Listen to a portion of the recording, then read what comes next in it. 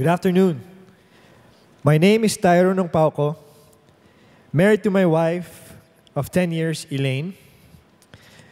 I was 17 when my parents separated. I was shattered by this event, and this started a dark time in my life. I stayed with my father while my mom moved to the US. I met my wife when I was 25, and after 7 years of being together, we decided to get married. During our early years, we had problems conceiving a baby, and after a few years of failing, we became distant to each other. Because of this, our intimacy suffered. We also had opposing personalities. Elaine was confrontational, and I was not, and I would usually just give in when we had fights. Slowly, my repressed feelings turned to anger inside me, and one day I just gave up and stopped talking with my wife.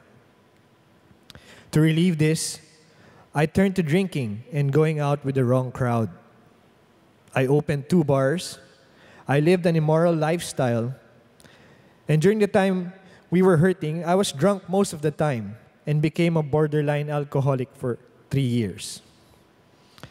I was trying to numb myself from our problems. During this time, I met a woman who came from the same background as me, and we quickly grew close together because we felt that we could understand each other.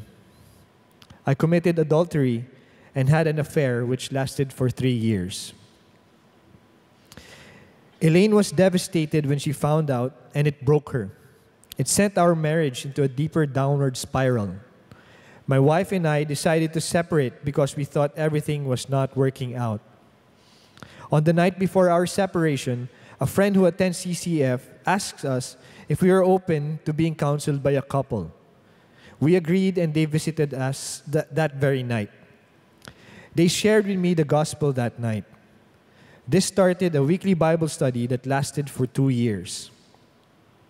During those 2 years, I was learning a lot about Jesus. But our marriage was still rocky. I compromised a lot, and I found it hard to let go of my worldly ways. Our counselors then suggested that we attend a marriage retreat in Baguio. This was where we met our current disciples. We found out that we were neighbors with them, and they invited us to a weekly Bible study in our village. This turned into our couples D group.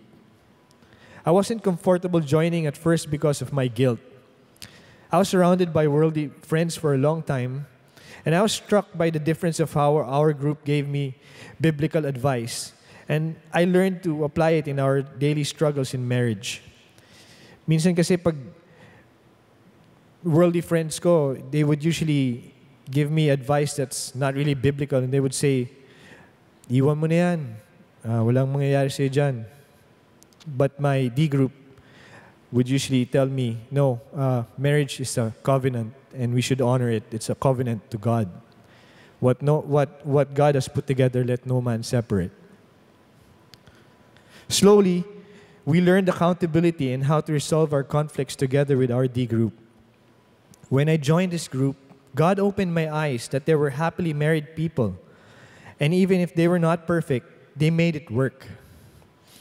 After a few months of attending this group, I gathered a great amount of knowledge about faith and salvation, but I was still living my life according to my will. I had bouts of guilt about my actions that led to my marital conflicts.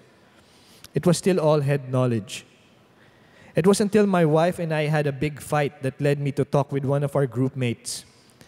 He pointed out to me that I hadn't fully surrendered my life to Jesus. I was in denial at first, but deep down, I knew he was right. That night, I surrendered my whole life to Jesus.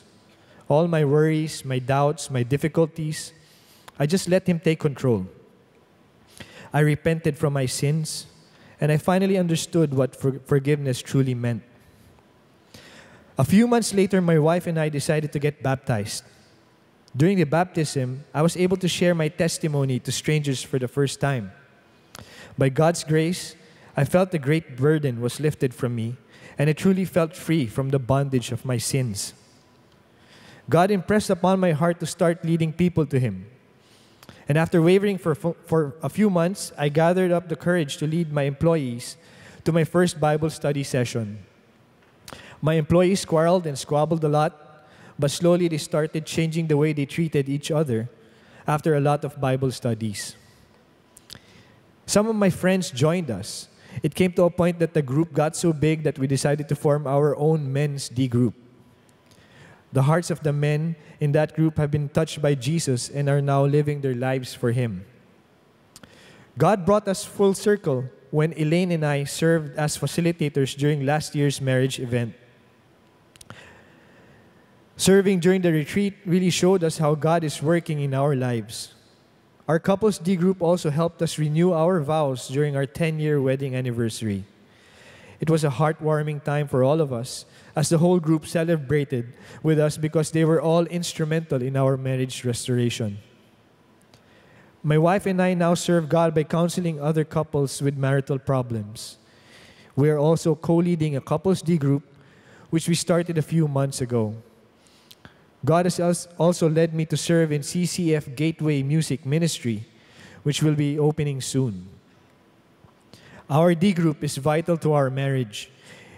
It is where I learned to be accountable not only to God, but to the people of the group I belong to. By God's grace, I wouldn't be here speaking to all of you right now, if not for the groups that God has led me to. It's truly life-changing to be part of a small group to praise and worship Jesus together and learning from each other along the way. Kaya, let's vault into a D group. To God be the glory.